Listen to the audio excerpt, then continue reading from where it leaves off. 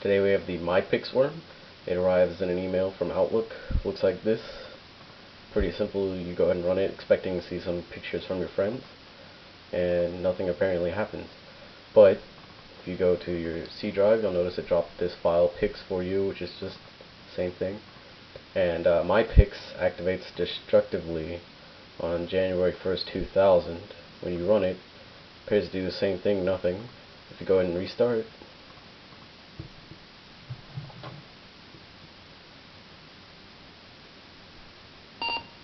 you can see that it wiped the CMOS memory, so now the computer doesn't remember date and time. So go ahead and load default values, press F2.